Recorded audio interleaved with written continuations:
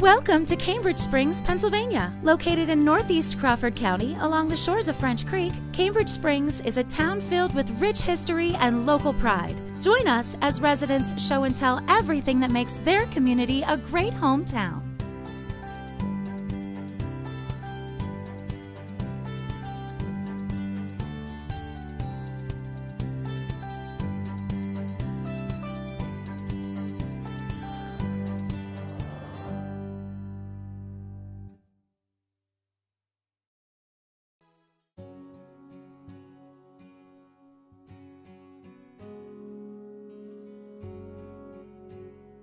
I'm Dale Doctor. I'm president here at the Cambridge Springs Heritage Society. My topic that I'm going to be talking about is the early years of the early settlement and the mineral water boom here in Cambridge. Here in Western Pennsylvania, it was Seneca Native Americans that occupied this territory until about 1801. You had then the Holland Land Company was set up down in Meadville to sell off these various plots in Western Pennsylvania and Ohio's Western Reserve. And so Plot 127, it's the 100 acres that occupies most of Cambridge now, was purchased by Job Van Court and his son Benjamin. Both were married, had their own families, established a log cabin over on French Creek. But by 1814, payments weren't being made necessarily, so the property was taken back and resold to Nathaniel Cummings. There's a street here in Cambridge that's referred to as Cummings Street, and for a time it was also called Cambridge. Cambridge was called Cummingstown until about 1822. Cambridge went through a variety of names over the years, but we won't get into those necessarily. But the big change then would have been about 1897, whenever we went from Cambridge to Cambridge Springs to reflect the mineral water importances here in Cambridge. Cambridge kind of had a slow growth up until about 1853. There was a Dr. John Gray that had settled here in Cambridge. He had property on the north edge of town where he also had a farm established. He would ride the circuit and tend to his patients throughout the region, as well as having hours here in town.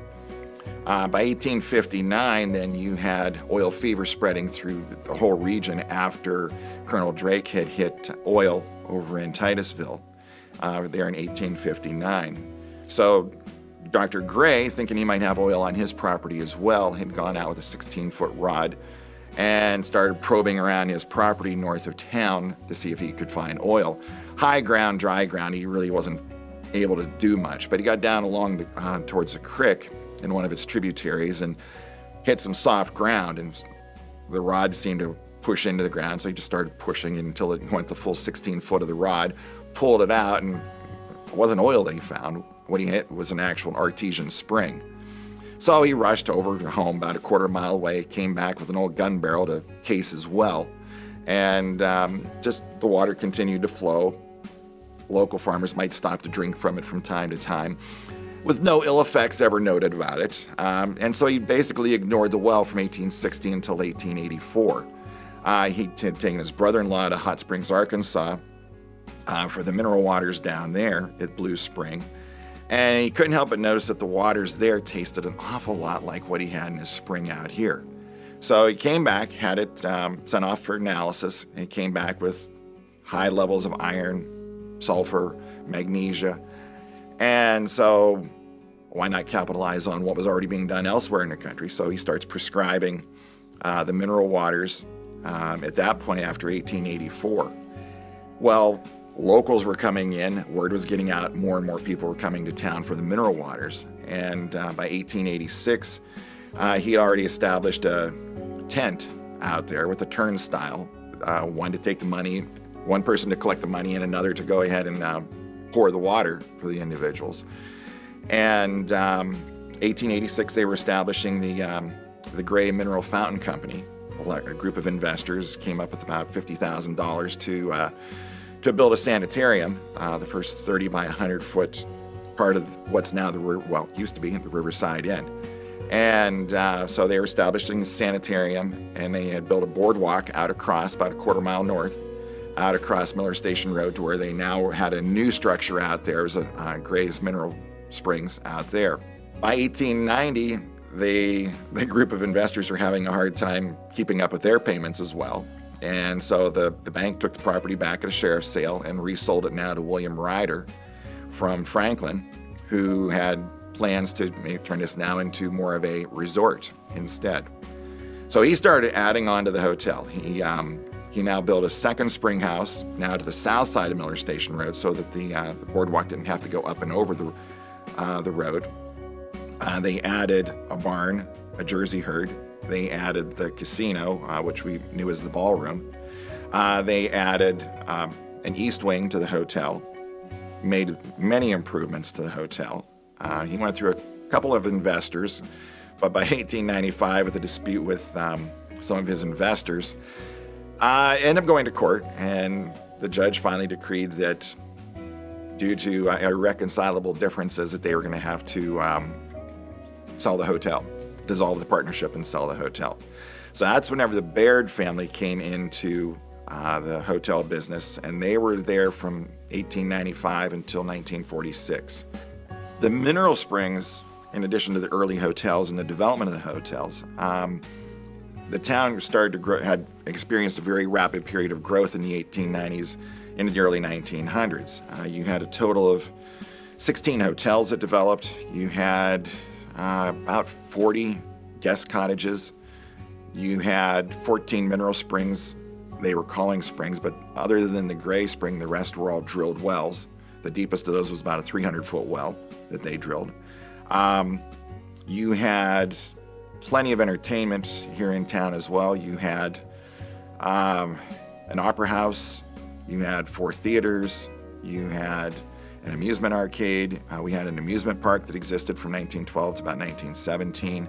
Hard to imagine a little town like Cambridge having its own amusement park, but we did. And we had numbers of people coming in to Cambridge, which were a lot of times pretty hard to imagine. By 1890, Cambridge's only population of about 700, but by 1897, it had more than doubled our population. Then about 1912, 1915, with the advent of the automobile, things started to change. What now is changing is that people could come by automobile, stay a few days, and continue on. So now we're just a stopping point, not a destination. The Bairds at the hotel were starting to see that, we need to look ahead. We need to look at some different things here. So they started to look at, well, what about golf? So by 1916, they had the first 9 holes of the Riverside Golf Course, and then they expanded that to a full 18 holes in 1923. Other changes were starting to happen, not just because of the automobile, but also modern medicine was starting to say that what was wrong with you couldn't be cured just by flushing your system with lots of mineral waters. So by the time you got to about 1925, Cambridge was starting to lose that mineral water craze. Definitely the craze was over by that point, but still you had significant amount of people that still came here just as a summer destination, and really continued on for many years, as we continued to see a lot of the cottages turn back into private residences.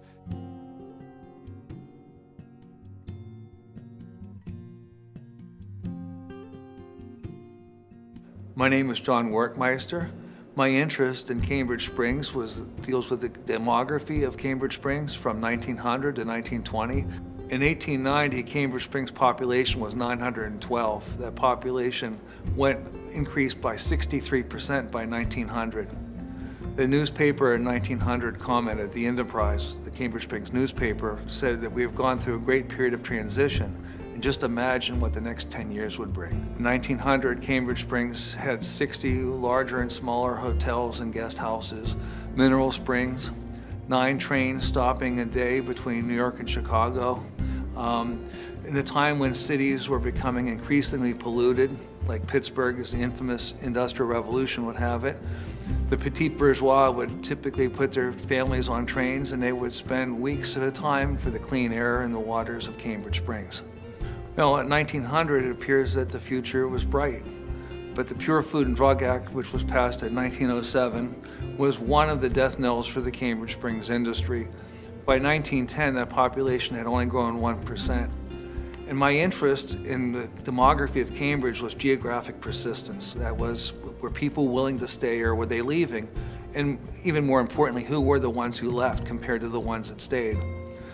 There were scores of people in Cambridge Springs who listed their occupation as related to the mineral spring industry. They were bath attendants, laundresses at the hotel, hotel proprietors, bellboys. And of the scores of people who listed that as their occupation in 1900, only one of those people I found remained, and it was Will Barrett, who was the proprietor of the Riverside Inn, which was really the only hotel that would sustain itself over the long period of time. Well, you know, the Cambridge, of course, had to chart its own history. In the 1890s, they were building housing stock, and that area would stretch up eastward on town on the hill where the famous Ryder Hotel was built in the late 1890s. This building, when completed, was the largest wooden structure between New York and Chicago, and was supposed to be the model for the new growing health resort. It's funny because the Ryder Hotel, the proprietor, was actually one of the original people in the Riverside Inn. He was squeezed out and was going to make a statement by building a hotel much bigger than the one that would outlast his. But by the mid part of the first decade of the 20th century, it wasn't sustaining itself. It was too expensive to keep, the crowds were smaller, and eventually it went into receivership. There was a period of time where they were going to use it as a health resort for radiation treatment, which was kind of in its infancy at the time. That didn't pan out so well. But the fortunate location of Cambridge Springs, halfway between New York and Chicago, the two largest centers of Polish population in the United States, made it a buy for the Polish National Alliance, and that hotel would be turned into the seat of the Alliance College. So that's really where the transition takes place. Well, there are internal and external factors that would deal with the transition of Cambridge. Some were unique to Cambridge. Its short-lived history as a mineral spring industry. That would be the Pure Food and Drug Act, and that did a lot. The destruction of that industry, or not the destruction of it, but the decline of that industry had a major impact in changing the nature of town. But another national trend which had a longer term effect was the eclipse of the community.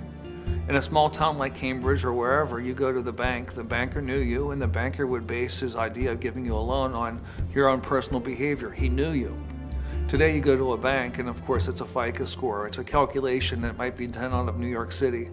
The banks and the local institutions like the schools have a lot less control over the people that they serve. These institutions remain. In many ways, they're artifacts of the older institutions that were much more powerful.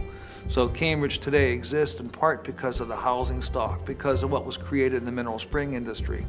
But the nature of the town is far different. It's less autonomous today, and that's part of the eclipse of the community.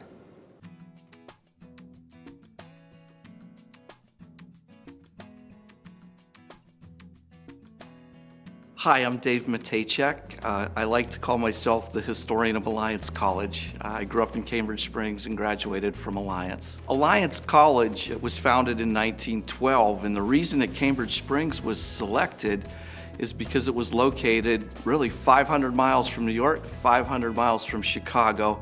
But what was really important was there was a grand hotel for sale. The Ryder Hotel was beautiful. 6 stories. It was probably one of the largest structures between New York and Chicago. It had a theater, it had an indoor ballroom, it had an indoor swimming pool, tennis courts, a pond.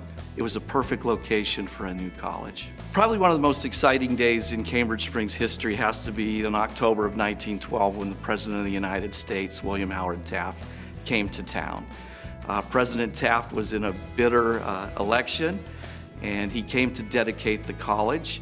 Thousands descended on Cambridge Springs for the dedication. 1916 was also a big event. Ignacy Paderewski, who later would be the Prime Minister of Poland, a statesman, a known pianist, he addressed the first class of graduates in 1916. That would lead the next year to a very interesting part of the town's history, and it's a story that's not really well known. At that time, there were 20,000 immigrants in the United States that were of fighting age, that were new Polish immigrants. They weren't yet American citizens. They spoke Polish primarily, but an alliance was struck between Canada, the United States, and the Allies, where they would have their own special army, and the troops would train in Niagara-on-the-Lake, and the officers trained right here in Cambridge Springs. To my knowledge, it's the first time a foreign army trained on American soil, and they fought beside the U.S. troops in World War I. 1931 was a very sad time for Alliance College. The Ryder Hotel, January of that year, had a terrible fire. It burned to the ground. The students were displaced, but the Cambridge Springs community reached out. The churches were open for classrooms. The students were housed in local homes. Not a single student left the college as a result of the fire. And Alliance College rebuilt. They started building Alliance Hall, Washington Hall, and Kosciuszko Hall. And the college would keep going and continuing. The late 1940s was an exciting time at Alliance College. For approximately 5 years, actually 46, I believe, through 53, the Pittsburgh Steelers made Cambridge Springs and Alliance College their home for their training camp. The Rooney family had a friendship with the president of the college, and that led to it. Also, when we get into 1949 and 50, Alliance becomes the home for the San Francisco 49ers and the Los Angeles Rams. Not for training, but during the season when they played on the East Coast, Cambridge Springs would become their home for those games. A lot of excitement at the same time going into the 1950s. 1953, a young pilot named Frank Jarecki in the Russian Air Force. He was Polish. He defected. He took a MiG and flew it to Belgium, where he crash landed it. And the United States then had a prize. Well, what do you do with a 19-year-old that only speaks Polish? You send him to Alliance College, and he became one of our most famous graduates. That same year, America's Town Hall, which would be broadcast out of New York City, decided that they would do their national broadcast from the Alliance College Gymnasium. Exciting time for Alliance in the 60s. Ted Halleck was the basketball coach. Alliance had a 7-footer who was from Cambridge Springs named Frank Granite, and he would lead the college to the national playoffs in the NAIA in Kansas City in 1963 and 65. Frank Granite would be drafted by the New York Knicks. Sadly, the college would close in the 1980s, but our spirit's still alive. In 2012, a marker was dedicated in downtown Cambridge Springs. The Alliance College Alumni Association still has reunions every 2 years and a scholarship fund for students that are interested in higher education.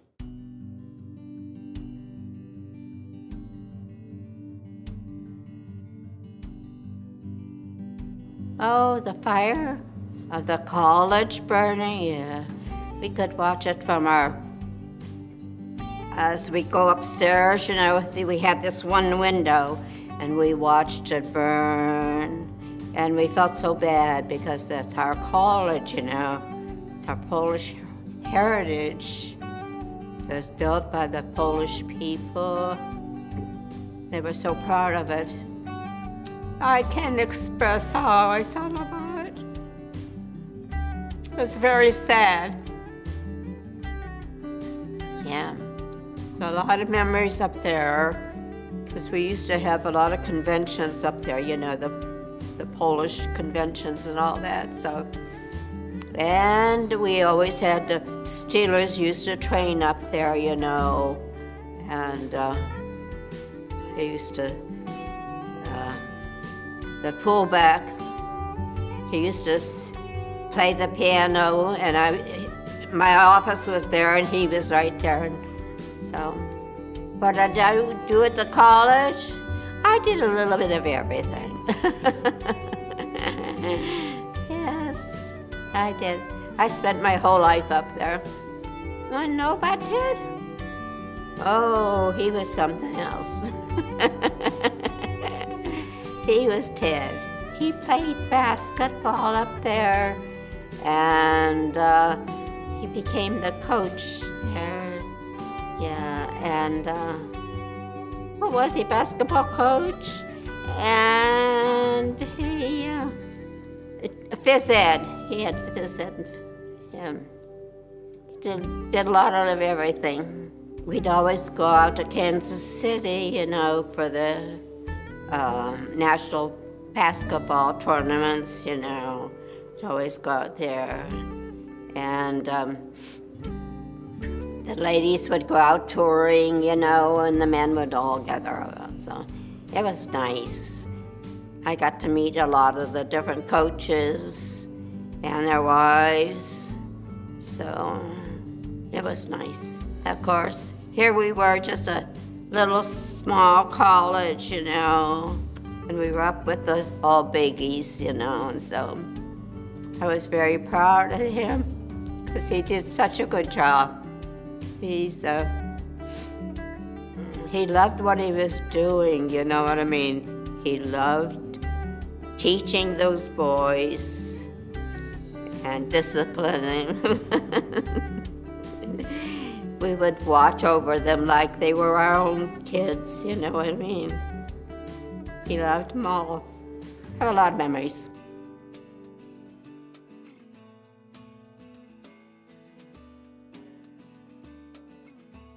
My name is Dan Heim, and I'm going to be discussing my favorite subject, the Cambridge Springs Trolley Station and the history associated with it. The trolleys came to Cambridge Springs at the turn of the last century. It was a critical time. What Cambridge Springs had that the other ones didn't have was a railroad station. And that was so important because these were horse and buggy days, and that was the only means of transportation for people. Interestingly enough, the first non-traditional students, or commuters as they were called, to Edinburgh actually traveled by trolley. Up until then, it was strictly a normal school, and it was on site. You stayed there. So that was interesting. So that was important to Cambridge Springs. 1903, Meadville made their way there. So, and it was a separate line. It came out of Meadville, out North Main Street, crossed over to Sagertown on 198, came north into Venango and into Cambridge Springs. So they were actually two different trolley stations. One on the south side of Venango Avenue, Venango Avenue, Wall Street, which was the Meadville station, and the one across the street. Now the original station in 1900 was a rather dilapidated building. We think it was probably a stable or a stagecoach stop or something, but it was not a very pleasant situation. And the people out of area had such a bustling business, and they wanted a better showpiece. So they built the station that is there now. They built it in 11 months, from December until November, and they opened it November 29th, 1910. Beautiful building, structurally as sound as the day it was born, it is today. The history was that a gentleman by the name of Melvin Townley owned the trolley station. He inherited from his dad in 1992. And he worried so much about the future of that trolley station. I was president of the Crawford County Historical Society in 2002, and I was at the fair and I met him. He's telling me this story. So I developed a relationship with him, talked to him a lot about it. I would stop there once in a while and see him, and we had a long conversation about what he wanted to do with it and so forth. He would pass away in 2008, like August 2nd, 2008.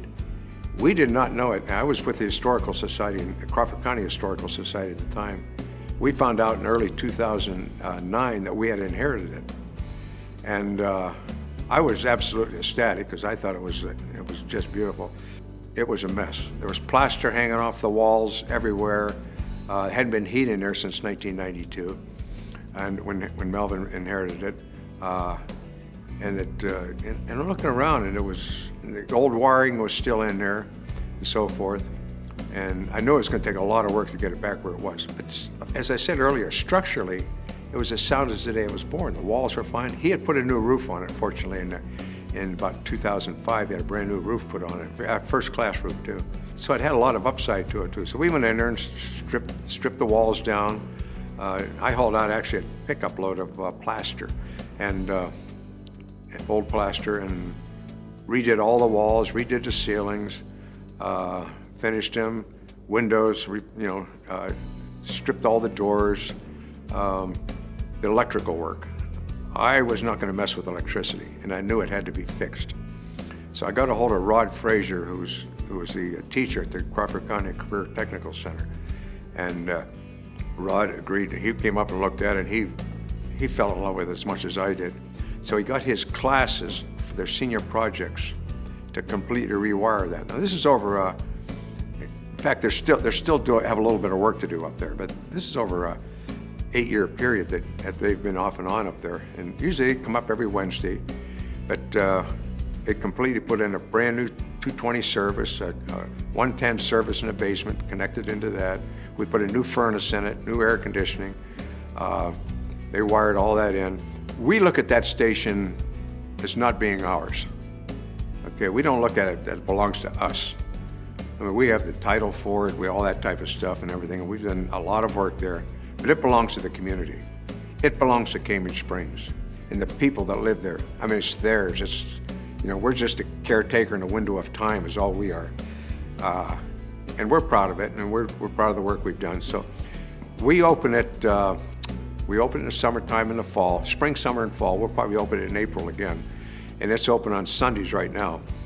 We think we're going to open it longer. Anyone who lives in Cambridge Springs and wants to use it for a birthday party or a wine tasting, we've had these things happen, wine tasting or whatever, they're more than welcome to use it free of charge.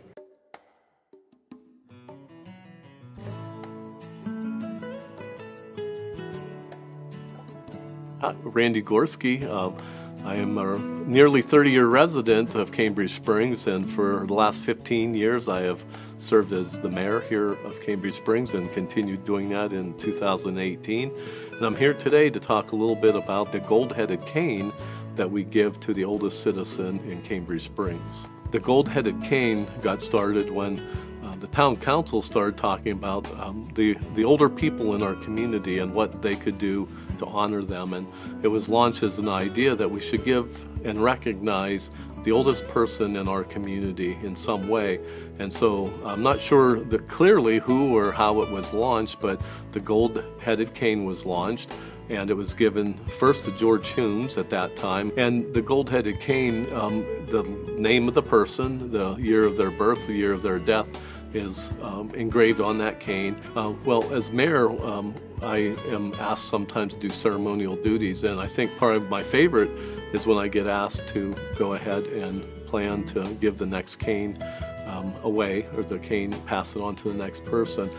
It gives me a chance to get out and thank people who've lived in our community a long time. I would safely say the majority of the people who are getting the cane in recent history have been 90-year-olds, as old as 97, I believe, not too long ago. And so as a ceremonial thing, and being the mayor, it's just a fun thing to do. It gives you a chance to be personable, to meet usually the entire family of the recipient, because it's a proud moment for them. Even though they want to mid-age, they do like to be considered the oldest person, and that recognition that comes along with receiving a gold-headed cane. What I think this gold-headed cane means to the community is it is a community of people who have spent their entire life here. Proudly so. There's a lot of history of Cambridge Springs, from Alliance College to the Riverside Inn and some of our other inns.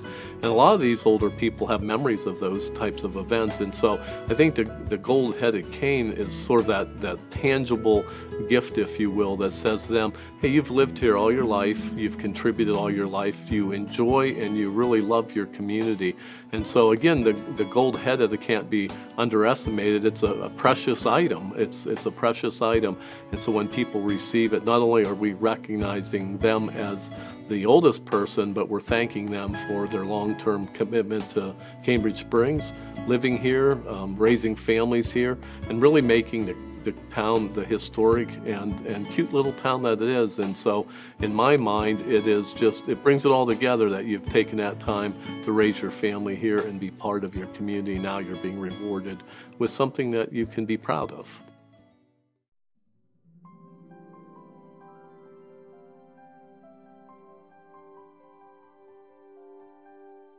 My name is Patrick Herman, and my subjects today deal with military connections, past and present. There's a real interesting story about the Civil War relating to Cambridge Springs. Alpheus Hodges, who was born in Cambridge Township, served as a corporal in the Union Army. And he maintained that he had actually fired the first Union shot at the Battle of Gettysburg. He and 3 other men on July 1st, 1863 were manning an outpost on the Chambersburg Pike when they saw some troops advancing. But they were about a mile away and they couldn't determine who exactly they were. So Hodges rode up onto a hill to get a better vantage point and could see that they were Confederates. And as he turned to go back to warn his fellow soldiers, he was fired upon. So he took cover behind a nearby bridge abutment and returned fire. So these are what he maintained as the very first shots for the Battle of Gettysburg. World War II was a war where the entire country was behind it, simply because of the way we were attacked at Pearl Harbor. And Cambridge Springs, like other small towns, had a fairly large contribution, and it was larger than I anticipated when I did the research. An unofficial count shows that 560 men and women from the greater Cambridge Springs area actually served during World War II. Back then, that large families were prevalent in the 1930s and 40s. It was not uncommon for 4, 5, 6, or even more siblings to have served in the war at the same time. In fact, we even had one family, the Staborskys, who had 10 sons serve in the military, ranging from World War II up through the Korean War. We actually have 2 generals, believe it or not, that came from Cambridge Springs. Air Force Brigadier General Mark Stillwagon, who retired in 2017, and Marine Corps Lieutenant General Gary McKissick, who retired in 2002. The biggest military presence currently we have, of course, is our Stryker unit. When George W. Bush was president, some of his policymakers came up with a program to consolidate National Guard units into so-called readiness centers. Consequently, the units in Meadville, Corry, and Erie were closed and merged into the large unit here in Cambridge Springs. It opened its doors in July of 2008. They have 3 companies there: Bravo headquarters and forward support. There are currently approximately 400 troops that drill there on weekends. It is the only National Guard designated unit in the United States currently. The other Stryker units are regular Army. For those unfamiliar with what a Stryker is, it's a 19-ton armored 8-wheeled vehicle, and they were used extensively in Iraq. They're very sophisticated. They even have a self-contained air supply if they come under chemical attack. The unit has had 2 major deployments. The first in September of 2008, in which they went to Iraq for a year. The second deployment they had was actually in 2015, when Pope Francis came for the World Conference on Families. The unit actually served as a security detail during that time. The stories I've related today are just a small sampling of military connections that have occurred during the history of Cambridge Springs.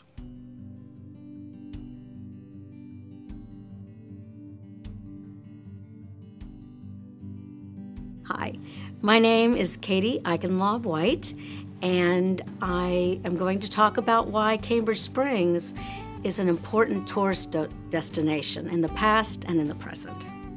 Cambridge Springs has a rich history. Prior to the 1880s, it was a farming community, dairy farms, but and industries related to that. But when Mineral Springs was discovered, everything changed. I live in the historic Amos Kelly House, the only residence on the National Registry of Historic Places in Cambridge Springs, along with the Riverside Inn. When Amos Kelly and his wife Adelaide Burchard Kelly moved into Cambridge Springs and opened the first bank, they were the people that Joseph Gray came to looking for money to build the Riverside Inn and start the industry. And he was directly involved in not only his own investment in hotels and Mineral Springs. One of them still stands, the little octagonal spring house on Main Street. So in addition to the Mineral Spring, industry.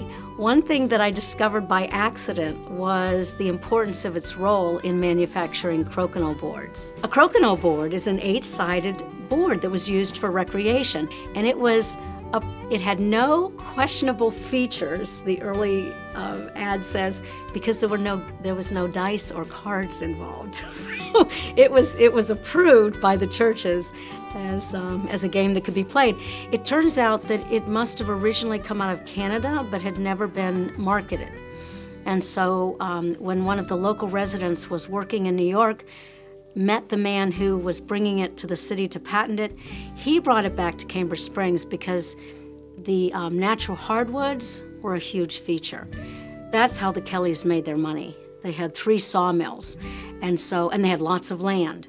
And so when the relationship between the Ross family and the Kelly family, and then the manufacturing plant that they put on the railroad station, or by the railway, is how I started this whole process. Found out it's still actively played in Canada. There was a book written about it. They mentioned Cambridge Borough in the crokinole book, but had no idea where that was or what the story was. So it was that connection that we made between the Canadians who were playing it, who knew the story, but knew nothing about how it came to be so popularized. And so we had a crokinole tournament at the Riverside, and it was the beginning of a national connection between people that began collecting and studying the history of crokinole. I think that if you're a history detective, Cambridge Springs is rich with stories. Whether it's the history of crokinole, whether it's the #1 hobo who published his books out of Cambridge Borough, all the shops and the businesses and the gaming that was a part of its history. It's a great place to come and relax and stay. It's a great place to explore a town that had gone to sleep for many years, but now is reawakening to its own story.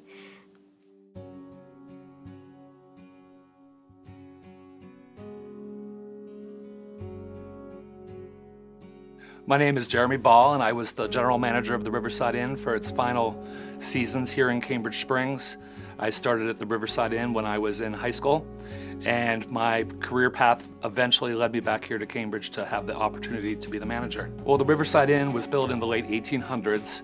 It was part of the mineral water boom in Cambridge Springs, and there were over 40 hotels and rooming houses in Cambridge Springs at that time.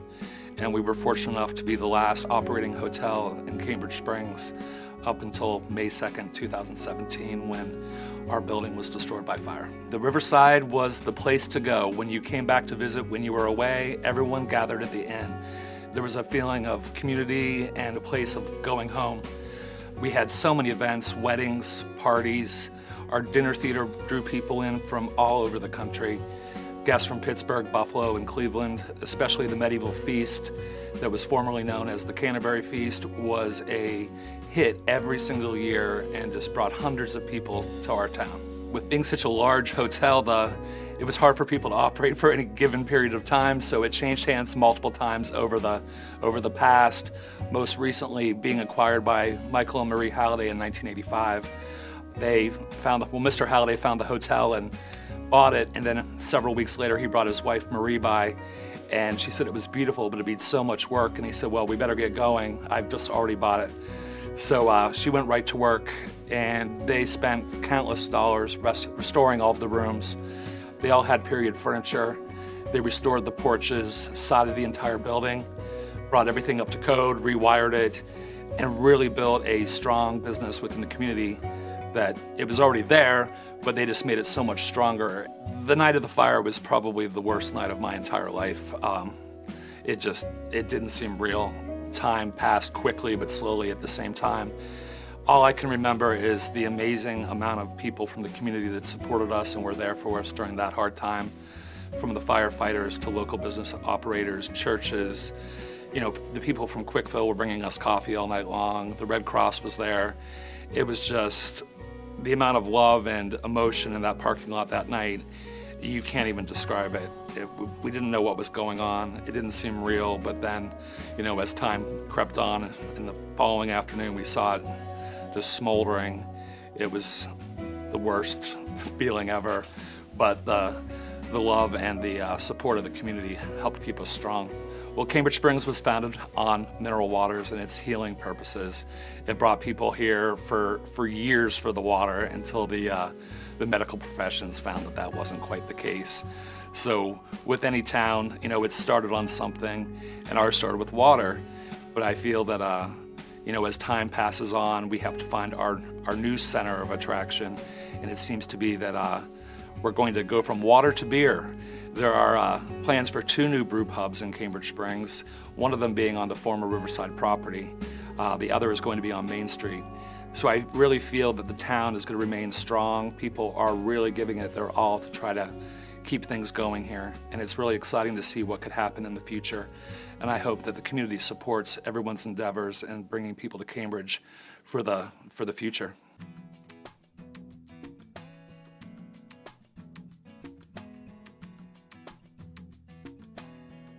My name's Tom Glenn. I am the safety officer for the Cambridge Springs Volunteer Fire Department. I'm here today to talk about the fundraising efforts for the Cambridge Springs Fire Department. For years, the main fundraiser for the Cambridge Springs Fire Department has been our annual Fireman's Carnival, held each year, usually in the July timeframe.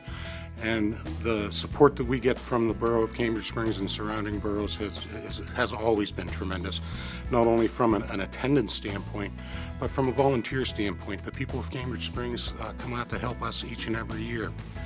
Something new we're trying this year is the Cambridge Springs Music Festival. Historically, it was held at the Riverside Inn, but for obvious reasons, the Riverside Inn no longer standing. The fire department approached the Hallidays, who at the time owned the Riverside, and asked if we could possibly take that over as a fundraiser for the fire department. A, to help the fire department, B, to help keep the music alive. At the fire department, we feel bad that we were not able to save the beauty that was the Riverside Inn. But we thought, in lieu of saving the building itself, maybe we can help save the music. And so the birth of the Cambridge Springs Music Festival as a fundraiser for the fire department came to be. 30-some years that the Riverside hosted the music festival. It started out innocuous enough as a bunch of bluegrass musicians getting together to enjoy their music together and to jam and to enjoy the beauty that was the Riverside Inn. Over the years, the genres of music being brought to the Riverside has changed to some more mainstream type music. And now that the fire department is taking it over, we are expanding not only the locations of the music in and around the borough, but also the genres to include everything now from the traditional bluegrass. We will still have a bluegrass jam gazebo, to a Pink Floyd tribute band. So everything in between those, I think you'll be able to experience the weekend of June 15th, 16th, and 17th in 2018. Obviously, with the Riverside demise, we needed a venue. Our fire department's carnival grounds has a main stage that is there that we use for our carnival each year. So we thought, what a better place to do it. So we're going to utilize that permanent stage there. We're also bringing in a temporary stage. We will, in essence, have 2 main stages down at the carnival grounds, plus our jam gazebo, where the traditional artists can get together and still do the jams like they used to do on the front porch of the Riverside. Historically, our Fireman's Carnival, at least in recent history, our Fireman's Carnival has been more of a community carnival where we invite local entities to come in and raise funds for their activities as well as for the fire department. What we're looking to do with the music festival, it's going to be a fundraiser for the fire department, for the fire department alone. Reason for that being the cost of operating a volunteer fire department have skyrocketed. When I first started 34 years ago, we could go and buy a frontline engine for the fire department in the $150,000 range. That same engine today runs pretty much $500,000 to get one and to get it staffed. So the needs for fundraising, unfortunately, a vast majority of not just Cambridge Springs Fire Department, but fire departments all over the state and all over the country, we have to raise funds. The community at large only has so much money. So by morphing to the music festival, we're hoping to draw people from outside the Cambridge Springs area, A, to raise funds for the fire department, and B, expose them to the beauty and the friendliness that Cambridge Springs has to offer.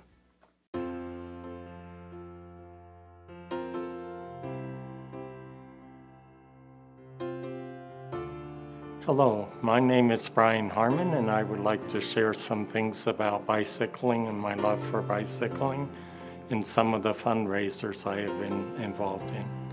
In the spring of 2015, I made a decision that I would like to do a fundraiser for some group in Cambridge Springs, but I wasn't sure which group to do it with yet. And in the summer of 2014, we lost one of our firemen. His name was Neil Glenn, and he had served in the fire department for 57 years. And the one day I think it was in early June, another fireman, he served for 58 years, and his name was William Cole. And both of these men were dedicated to the fire department. The one day of his funeral, I went on Venango Avenue and I saw they had a huge flag, and it was between two ladder trucks, and the funeral procession would go through that into the fire hall. And there was an antique fire truck, and they had Bill's casket on the back of that, and what they called that was his last ride to the fire hall. When I saw that, it just impressed me that that would be the group that I would do the fundraiser for. It was just myself doing bike riding, and when I initially started doing it, I thought I'd go 1,000 miles and raise $1,000 for the fire department. And so I started doing that, and then when we had the Firemen's Festival, I thought I would set up a booth there so I could collect some of the pledges that I had received. I first started out with putting it on Facebook, and a lot of people had responded to it and how much they would give. So at the Firemen's Festival, I collected a lot of that, and on Thursday I had already collected the first 1,000, and so I just decided to go further with it.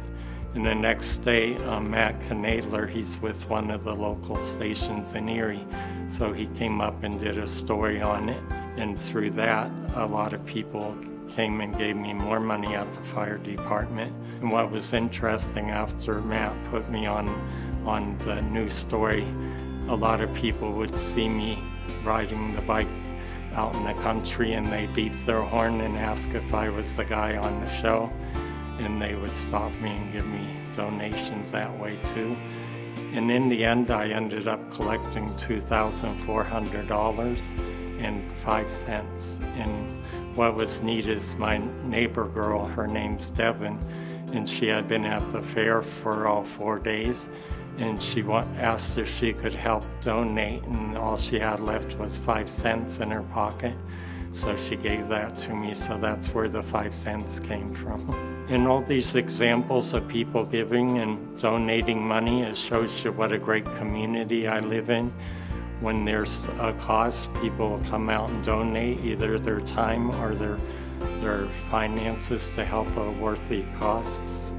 And I just wanted to share also that the fire department, they had an old shed where they kept several of their supplies, and at that time the roof was leaking and they needed a new shed, and at that time they were just planning on replacing the roof, but through my donations on the bike fundraiser and some other memorials, they were able to purchase a brand new shed.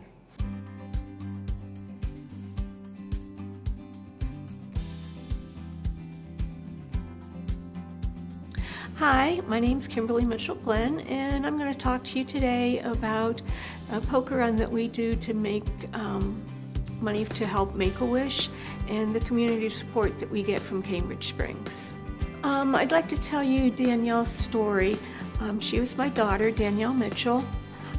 She was diagnosed when she was 14 years old with leukemia, and she had an adult form of leukemia, so she was in the hospital for a long stretch of time without going home, and it was really hard on her, and she was ready to quit. She just didn't want to fight anymore. So her organs started to shut down, and she was placed in ICU. And it was at that time that she found out that the wish that she had made to Make-A-Wish was approved. And so she suddenly had something to fight for.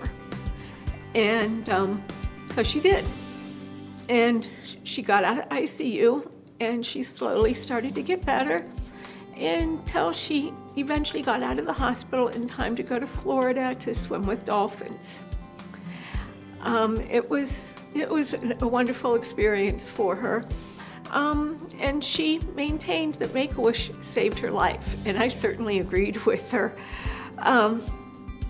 She believed that so much that she actually went on to do an internship with Make-A-Wish, and then in school she did her senior project on that experience. And unfortunately, when she was 23, she did succumb to her illness.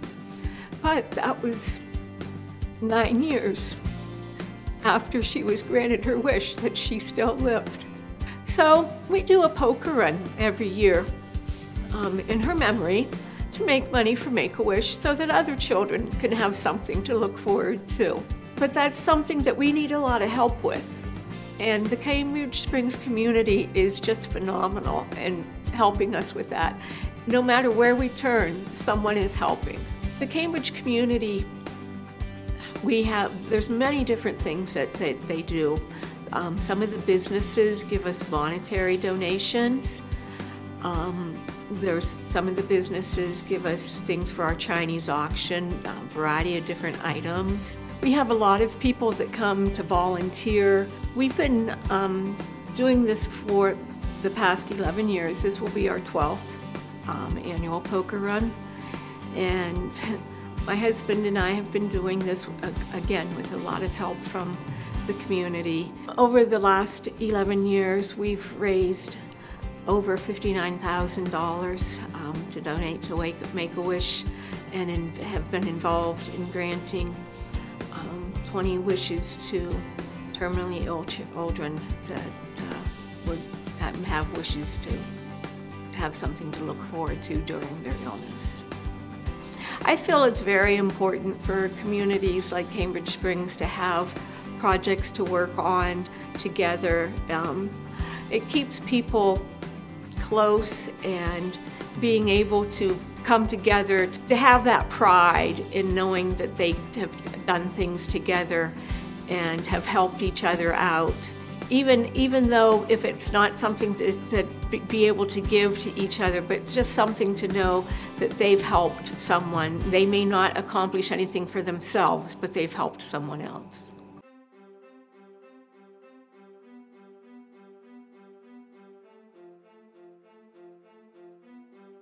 Hello, I'm Bob Maloney, and I'm going to talk about Mapledale Farm. And the Maloney Farm is located about 2 miles west of Cambridge Springs on the Plank Road. And it's a 100-year-old barn that we're in the process of preserving. It's what you call a bank barn because the second elevation of the barn is reached by piling dirt against the foundation and makes the bank.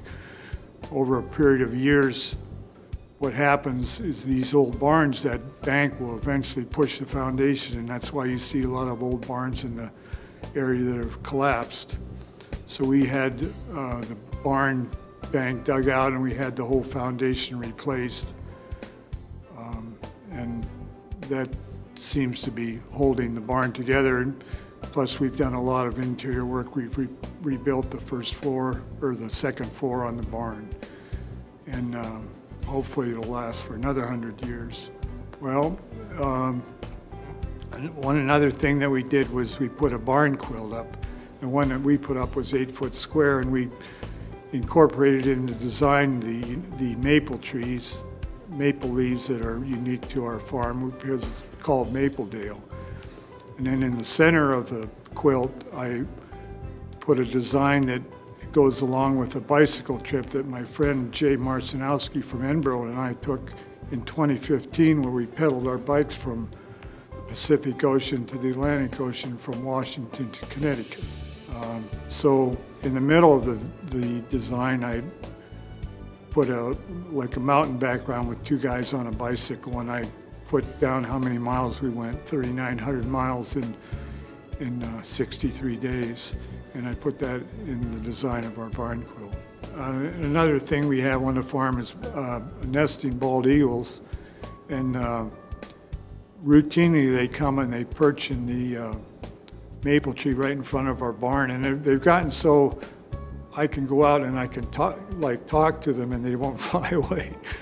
And a couple times they nested in our orchard north of the house, but they come routinely, and it's really something to be able to see them. I really look forward to it. And then they're flying around the farm all the time.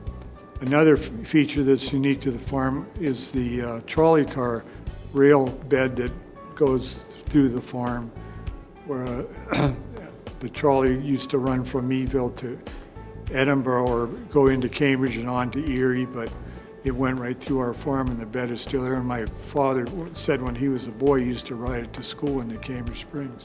And also we have an archaeological dig on the farm every year. The French Creek Archaeological Society has a dig there for a couple weeks every year.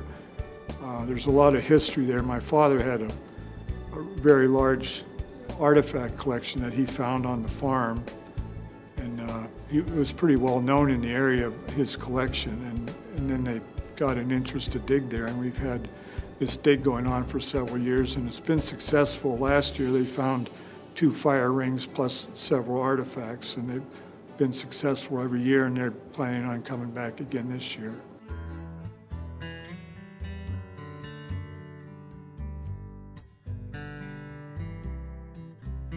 My name is Gwen Campbell, and I want to talk about my favorite thing in Cambridge Springs, the stained glass windows of the 3 stone churches as you drive into town. I started at the Methodist Church first, and it's a church that the building was built in 1900, and it cost over $18,000 at the time to build, which was a lot of money in 1900. And they raised that money from the mineral springs locally. Just was a boom for the town, and brought in a lot of outside money, and commercial travelers donated to the church, donated for windows, but the congregation and local business people donated money too, so they could bring those windows to the building and just add to the environment there. And the other church is the Presbyterian, and that's where my mom and dad were married. So it holds a special place in my heart. And the windows there, they were placed over time. They weren't all put in at the time that the building was built in 1896.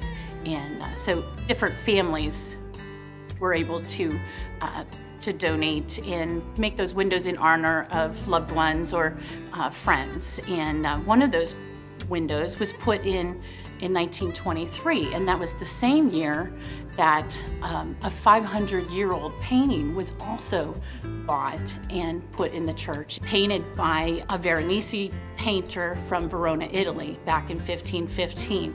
And who would guess that would be in Cambridge Springs, Pennsylvania?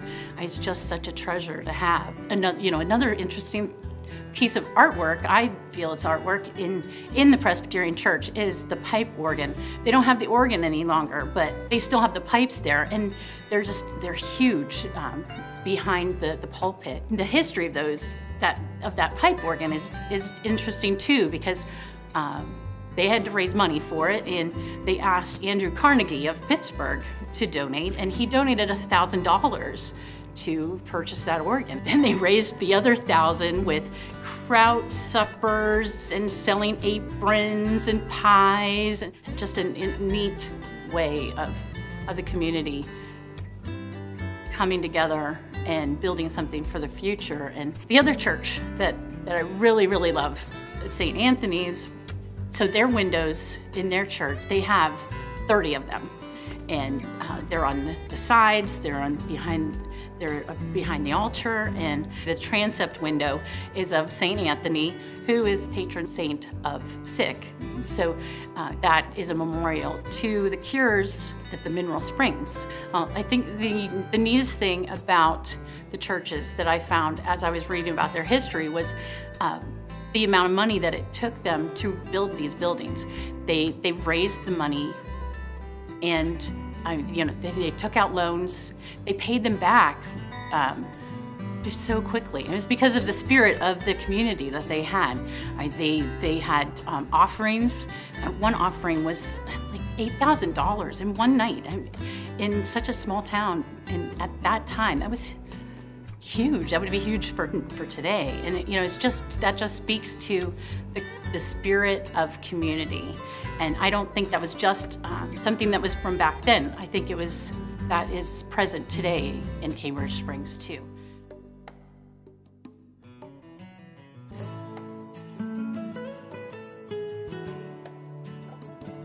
My name is Pastor Tommy O'Leary. I'm with Cambridge Springs Presbyterian Church. I just want to tell you a little bit about our history and some of the things that are going on now. We started out in 1852 on Church Street. Where else? It was a quaint, nice old church building, but we outgrew it, or they outgrew it, and we moved over to South Main Street in 1895. And the pastor then, Reverend Grassi, was able to build up the congregation in his time to about 295 members, which was pretty impressive for a town this size. Currently, we've been able to build up our choir again. We have a blended service of new and old music. I'm able to play my guitar there and do some of the songs that I've written. And the place is just a warm, inviting place.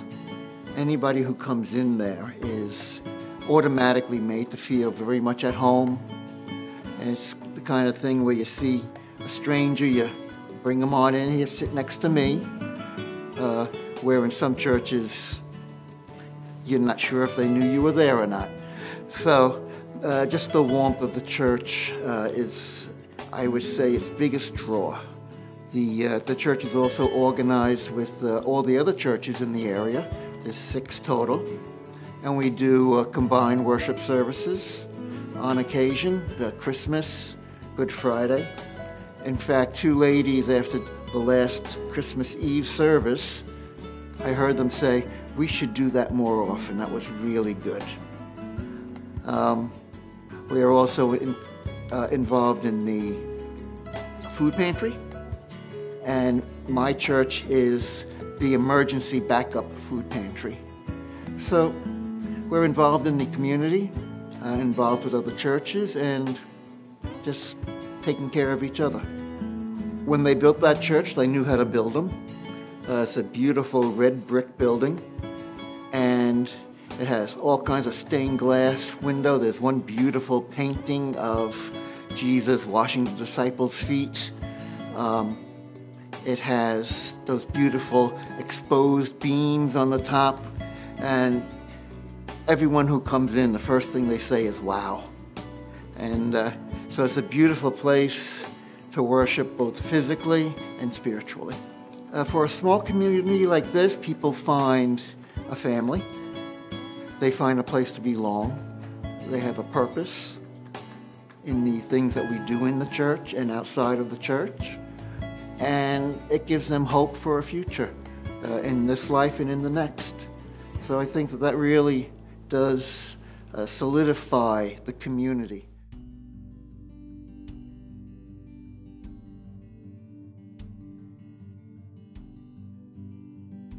Hi, I'm Janet Beanland, and my topic today is the First Baptist Church of Cambridge Springs. In 1812, the congregation, began out at Miller Station, which is about 3 miles northeast of Cambridge Springs. A Reverend Miller and his wife and his 9 children were the first settlers in Rockdale Township, and he was a very religious man. His name was George, and he decided to start a church. There were 12 members at the first church, and they had a little cabin, and it was built in 1808, even before the church started. Isaac Kelly also helped him, and they met at his house at some time. As the church grew, they decided they would build a meeting house, and it's about where the Methodist Church at Miller Station stands today in the cemetery. And from there, the church began to grow, and for some reason, and I don't have this exactly in my minutes, there were more people from Cambridge Springs coming out to Miller Station. And we don't know exactly how they got there either, because there were no bridges. They must have come up French Creek into Miller Station. So they decided to build a meeting house in Cambridge Springs. This was later in the 1800s. The first one was over by Hendrickson's Hardware. That's still standing today on Railroad Street.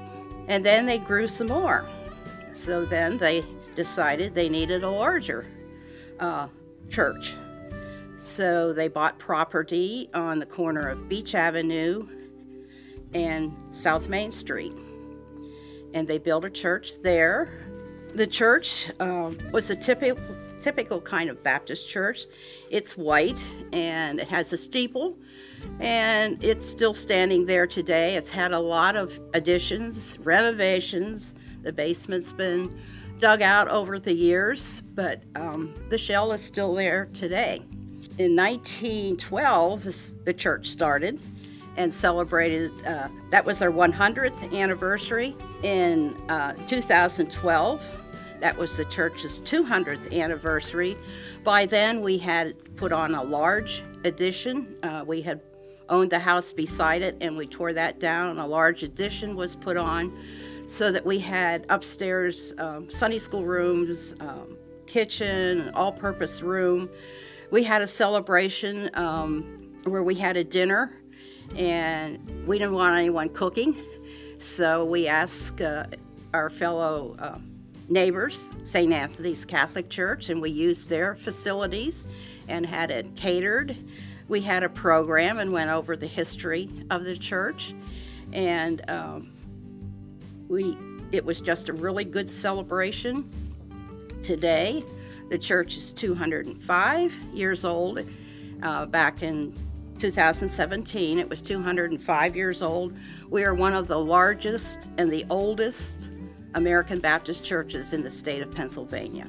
Today, our Sunday morning service, we have 2 services because we can't all fit in one anymore. Our pastor, Reverend Rod Beardsley, has been with the congregation for 37 years, and last July, we hired an associate pastor. His name is Reverend Phil Lowther, and he is a full-time pastor also.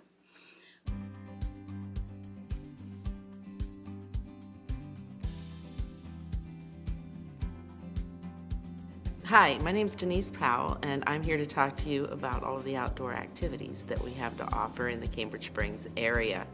The number one thing that you would see when you come into town is you would cross a bridge going over French Creek. French Creek offers you things from kayaking to motorboating and fishing, and you can fish from the shores, or you can fish from your boat if you're fortunate enough to have one. We are thankful to the Fireman's Carnival Grounds where you can put your boats in. We also have fishing access areas that you can launch from. Some of the things that you can do that involve a group would be on Saturday of Labor Day weekend, the Venango firemen have a dice drift. And so you start out in the morning in Cambridge and you end up down in Venango, And it's a very popular event. Sometimes there's 300 people on the creek, and it's a wonderful fundraiser for the firemen. You can fish. Some of the fish, we've had pike and muskie. You can get largemouth and smallmouth bass. There's also a very popular creature that has an official name called the hellbender, but growing up as kids, we called them a mud puppy. Being in Cambridge Springs, you might be a little bit intimidated by going outside of the boundaries unless you like to do things that the outside has to offer. And we like to go hunting and fishing, and in this area we have the state game lands, and we have black bears, we have coyotes, we have fisher cats, we have the white-tailed deer, we have bunnies and pheasants and turkey, and it's just a lot to offer everyone. We're very thankful that we do have the Springs Rod and Gun Club and the Enboro Shooting Club, where kids are taught gun safety right from the get-go, and we've had many kids go to states for the shooting competitions. Cambridge Springs not only offers water sports, but we have winter sports where you can go downhill skiing at Mount Pleasant. Hiking opportunities in Cambridge Springs can be found just walking around town. You can see people out walking at 4:30 in the morning, 4:30 in the evening. You'll see the Cambridge Springs cross country kids running year-round. There's the Land of Lakes. There's the Johnstown trail where people that are even in a wheelchair are able to go for a stroll. There's also the trolley trail off of Swamp Road if you go off of Route 408, and it's a little bit more challenging. There are some steeper inclines. Wear good shoes. Be prepared to see wildlife. One of the fun wildlife things that we have out there, lots of birds, but we have sandhill cranes, and we have herons and eagles, and well, the young people and young at heart like to do in this area is have a campfire or a bonfire. And if you like to look at the stars when we have a clear night, outside of Cambridge Springs is one of the darker areas of the county, and you are able to just see the sky sparkle.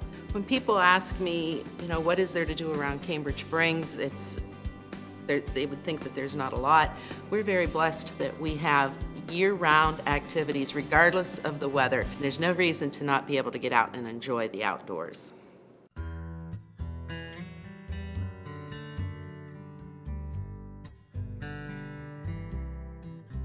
Hi, my name is Haley Rogers, and today I'll be talking about the Cambridge Springs High School Leadership Council. Leadership Council is a group of caring students that promote positive activities and opportunities for students among the high school. The Leadership Council is open to apply for grades 7 through 12. All you have to do is sign a pledge saying you'll stand tall against bullying, drugs, alcohol, and just list the different attributes that you can bring to the Leadership Council. There is also an essay that you must write to join Leadership Council, just listing attributes and stuff that you can bring to the Leadership Council. Currently, there are 56 active members in the Leadership Council, all under the direction and guidance of the high school teacher, Mrs. Angie Mumford. Leadership Council hosts many different events, as in like Prom to Dawn, to keep kids safe and fun during prom night. They host many different assemblies for like the Blue Devil Nation games, any kind of pep rallies, assemblies, homecoming assemblies, and anything to help the school. Leadership Council helps the community by, we've served the local veterans at the VFW, we host community movie nights, and the mission is just a canned good to donate to the local food bank. We serve our senior citizens at the Gold Card Luncheon, and we also sell daffodils during Daffodil Days to raise money for cancer awareness. I like being in Leadership Council because it can help improve any leadership skills and just help Leadership Council in all by having a view of like a younger student to tell them anything that somebody like younger in grade 7 or 8 that would like about an assembly or something. I think it's very important to have Leadership Council because we run a lot of the things throughout the school and the community, and we make things fun for the different kids, so that way they can learn in a fun way or live in the community and do different things that's fun.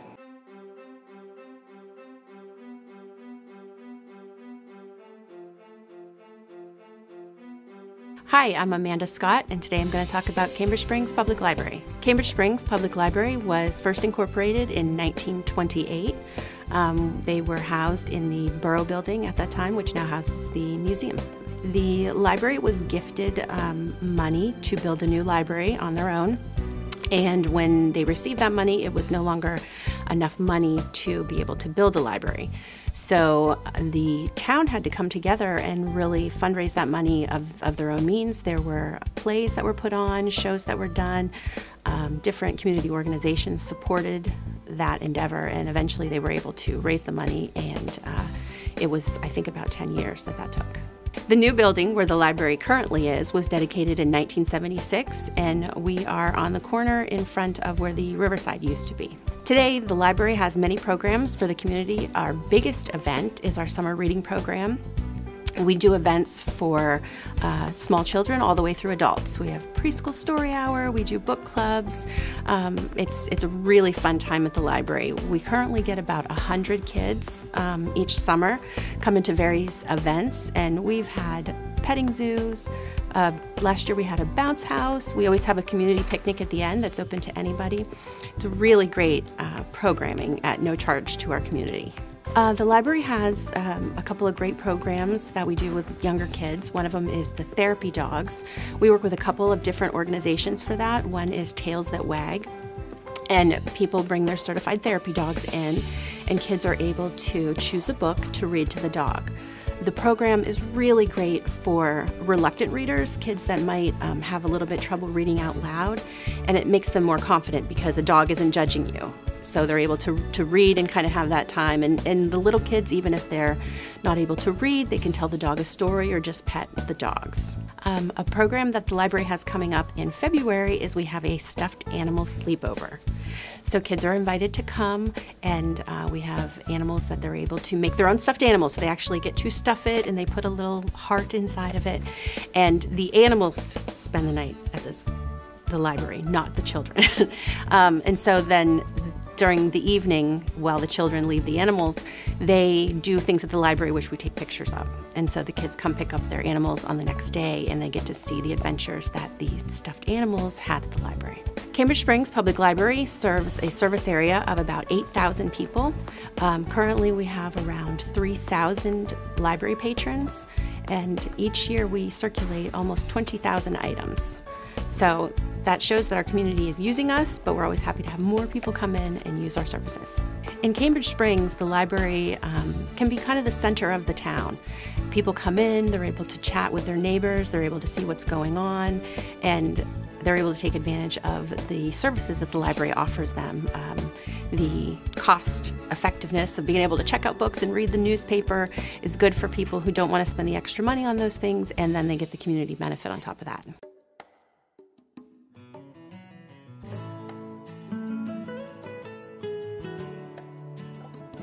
Hi, my name is Brian Sprague. I'm going to talk to you about Sprague Farm and Brew Works, our brewery in Cambridge Township. The farm was actually, of course, the land had been here for a long time, but the first building on here was built in 1888. Both the main barn where the brewery is that we're inside of right now and the house out front. It was a succession of owners till the people we bought it from was Ray and Helen Daniels. They bought it in 1942, and they owned it for 45 years until we bought it in 1997. The Daniels farm was supposedly one of the biggest dairy operations in Crawford County for a long time.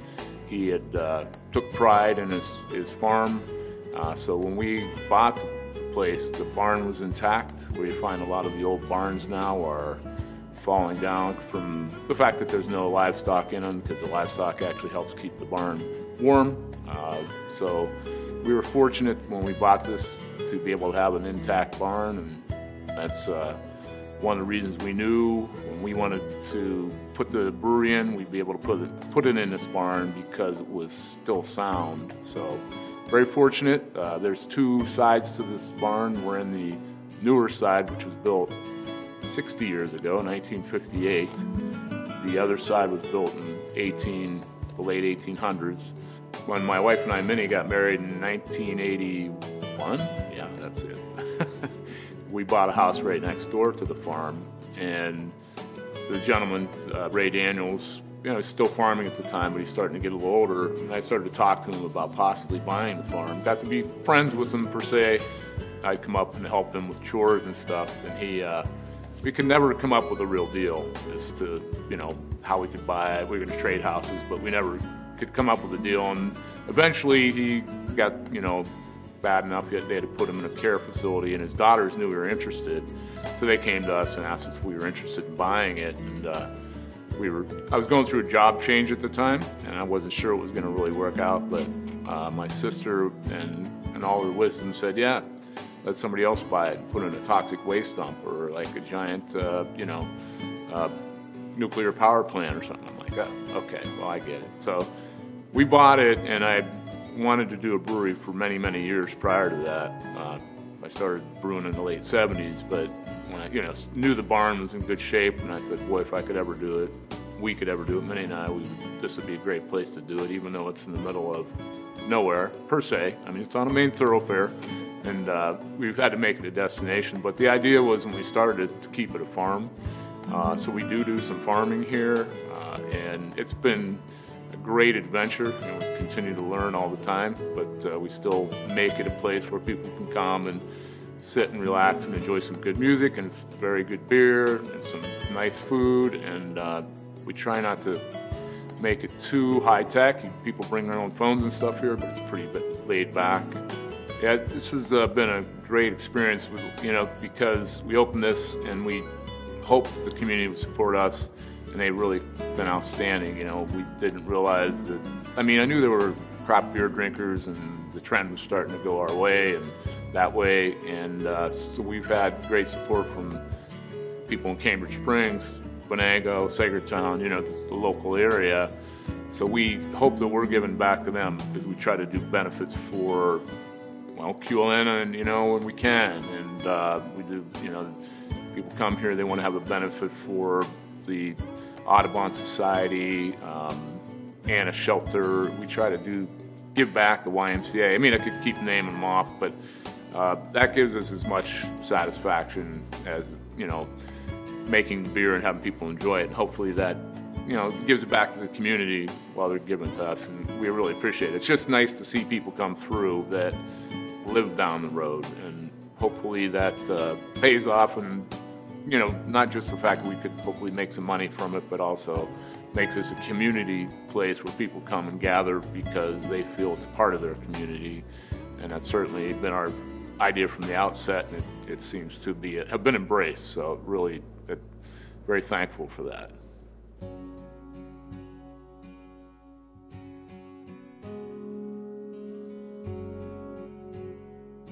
Hi, I'm John Anderson. I'm with the Cambridge Springs Kiwanis. My wife Judy and I, who's with the Gamsack Women's Club in town, came across this program we call Christmas for Kids a number of years ago. It's been a wonderful thing. The Cambridge Springs Kiwanis Club has been around the community for 66 years, and actually this program we call Christmas for Kids has as well. It goes back probably to days when there were several merchants in town and became part of the Cambridge Springs Exchange Club. Took this project on.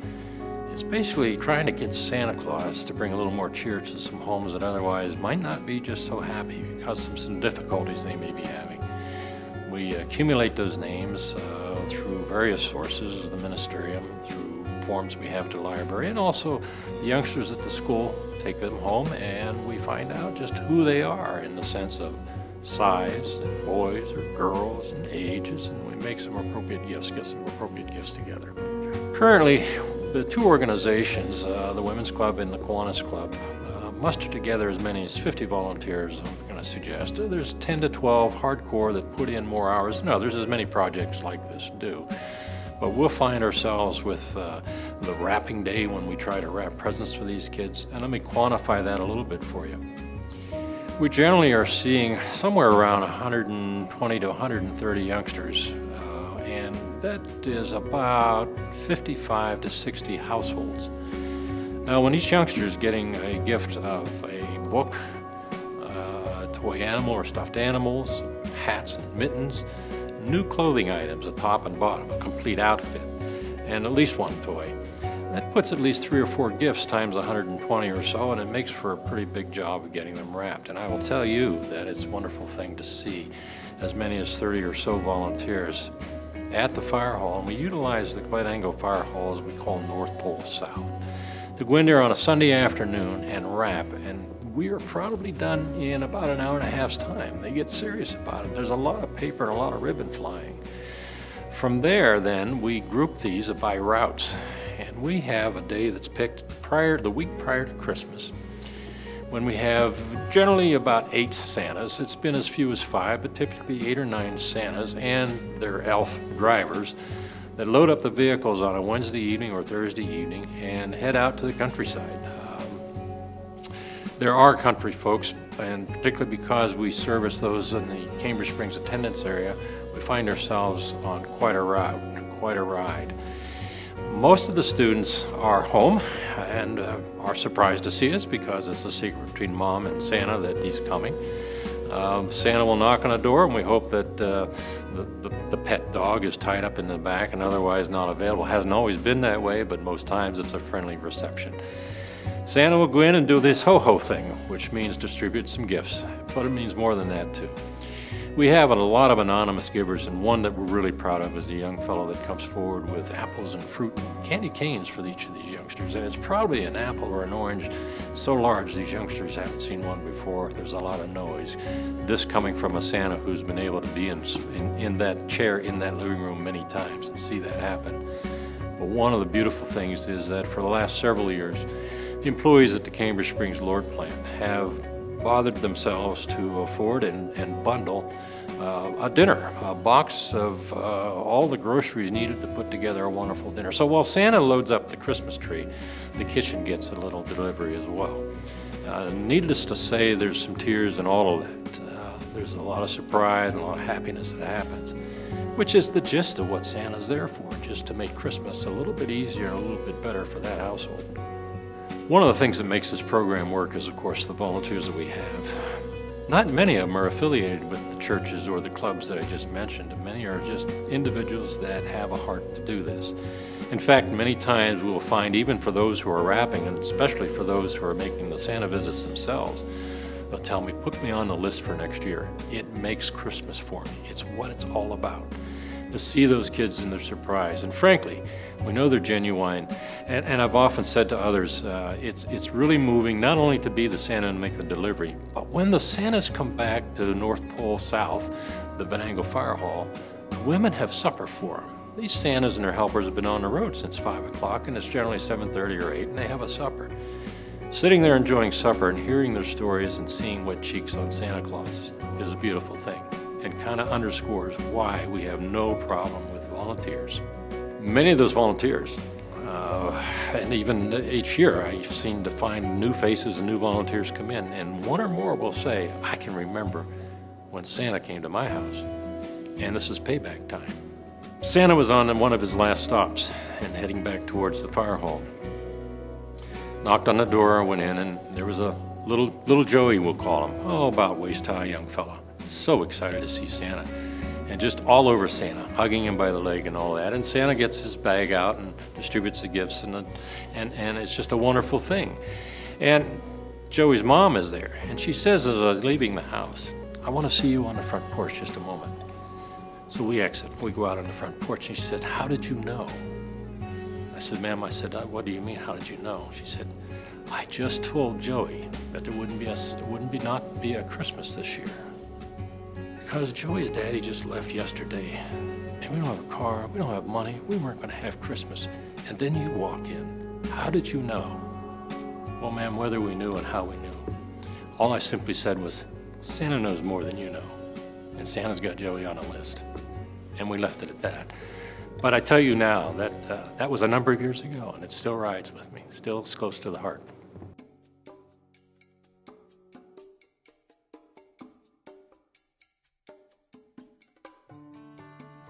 Oh gosh, whenever you think about loving this town of Cambridge Springs, for me, it's history. I mean, I love history. Teaching for 34 years, I mean, it's just that history that's always captivated me. And I mean, I'm all about amusement parks and what went on in this town, and so it's the history of it, to dig into that and find out more. What I love about Cambridge Springs is that it's really rediscovering its history, its value, its importance as a destination. But yeah, it's the history. And you know, I go back to the Riverside Inn, which I think all of us had such a warm spot in our hearts, and we grew up with that. The history of the Mineral Springs and the huge hotels that were there, the Ryder Hotel. I think those are all. I think the unique history is probably my favorite thing about Cambridge Springs. Well, my professional career was made in Cambridge Springs. I came to Cambridge Springs not knowing where it was. I'm from Pittsburgh.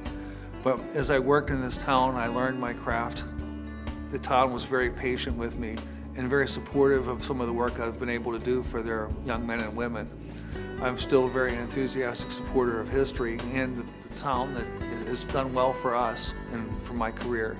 And I'm grateful to have, staked my professional career in the community and giving back some of the history, not just of their town, but of their world. You know, my favorite thing about Cambridge Springs is really, of course, everybody probably says this, the history. You look at the buildings that are still there that were built in the, during the big Mineral Spring days, and there's really some awesome buildings there. And just to look back and see that how many people came through this area, it was like the hub. When I think of the favorite things I like about Cambridge Springs, I do like the quaintness of a small town like Cambridge Springs, but I also like the proximity. We're pretty much equidistant from Cleveland, Buffalo, and Pittsburgh. And let's not forget that we're the halfway point between New York City and Chicago. My favorite thing about Cambridge Springs is probably the heritage that I have there. My mom was born and raised there, so I grew up playing in Cambridge Springs when I was little and have a lot of memories from the town. Right? Well, what's not to love, I've grown up here and all my friends are here. It's just a beautiful area, and having a French Creek in our backyard, and you couldn't ask for anything better. What do I like about this area? Oh, I guess I like it because I've been here all my life, It's just home. The people have always been nice to each other. They're very concerned about their neighbors, and it's just home. I moved to Cambridge Springs in 1969 from down just north of Pittsburgh. The atmosphere is so totally different here. I raised my two children here. My two granddaughters are here, and to this day, I pretty much know what they've done that day before they tell me. They can be walking down the street, and one of our neighbors, in passing will say, "Oh yeah, I saw Bella today. She was wearing her nice pink coat." Or it's just, and you have no qualms about letting your children walk the streets of Cambridge Springs. It's a safe, welcoming place to raise a family, and now to start raising a grand family. Walking down the streets, you could say hi to somebody. I lived in the city for a little while, and it was like you were afraid to even speak to somebody on the streets. It's just wonderful, but living in a small town that you could just depend. If you're walking down the street and go into a store, somebody opens the door and holds it for you. It doesn't matter if they know you or not. And it's just that small town thing where everybody just is nice and helpful, and I wouldn't live anywhere else. I just wouldn't change it for the world. I love Cambridge Springs and just love the people that are here. I grew up in Cambridge Springs. I love the community, always have. Although I live in Ohio now, my siblings and myself, we still keep the same childhood resident. What I love most about Cambridge Springs, it's simple, it's the people. Oh, the people of this area are special. When I said maybe perhaps the community is not unique, yes, all communities have good hearts and big hearts. But this town, this community, is known for it. And there are so many of them around that just when one peters out, another one steps forward, just as this program has continued all these decades. My favorite thing about Cambridge Springs are the people. They're warm, they're down to earth, they don't put on any airs. and that makes me feel kind of comfortable. My favorite thing about Cambridge Springs is the peace, the feeling of community, and the feeling of safety. It's also very unique to see how it can go from a quiet, small town to when activities are going on, how everyone pours out and supports one another. What I really like about Cambridge Springs, as somebody who wasn't originally from this town, is it's a very civic-minded community. People are really excited to get involved and to help out, and they're free with their donations of their time and money to support causes they believe in. What I love about the Cambridge Springs area is how the people connect with each other. The heart of the people in town, they're always coming together. A lot of times different groups will come together to make something happen. My favorite thing about Cambridge Springs would be the people and the events, and it is a community that has faced a lot of struggles over the years, this past year in particular, but they're always pulling together to do something fun as a community. Well, I've lived in Cambridge Springs for my whole life, and I love how it's just a small community, but we're all friends and family, and we can just communicate and do different things together as a whole community. Well, I have lived here most of my life, about 70 years, and I like a small town community that is very good about helping one another, being involved. Well, I moved here 30 years ago to Cambridge Springs as an Edinburgh student. I fell in love with the little town. At that time, the woods behind the Alliance College and the bridge, it was always something that was attractive for you to do. Come over to Cambridge and walk. The streets of Cambridge Springs are beautiful. The Riverside Inn was here. A lot of neat little places, and so I find that the small town atmosphere and the people here in Cambridge Springs, that it's very engaging. The people are friendly. The churches are very strong in Cambridge Springs, and so there's that family atmosphere of all the churches. So I came to Cambridge Springs and continue to live here because I feel very strong about family connectedness, and I think Cambridge Springs offers that, as well as having some beautiful buildings, some beautiful things happening. And despite our fires that have changed the course of our history, we have a lot of new things that I believe are going to move the community forward in the near future. Our Town Stories from Cambridge Springs is brought to you in part by Centerra Co-op, a progressive agricultural co-op with a rich history in farming. Their roots in the cooperative system date back over 80 years, and by supporting youth and families, they believe they can accomplish their passion to see the community in which we live and work thrive. Their team of experts are all dedicated to working hard toward a common goal, yours: agronomy, grain, feed, energy, lumber, and retail. Centerra Co-op is standing with you, shoulder to shoulder. Craig Newell Welding Incorporated, a custom fabrication business that has been in Cambridge Springs, Pennsylvania for more than 30 years. With a 20,000 square foot facility, Craig Newell Welding offers full-service custom fabrication, including metal fabrication, abrasive water jet cutting, traditional and robotic welding, machining, metal prep, and powder coating. As a one-stop shop, Craig Newell Welding Incorporated covers all fabrication needs. Our Town Stories from Cambridge Springs is also brought to you in part by viewers like you. Thank you.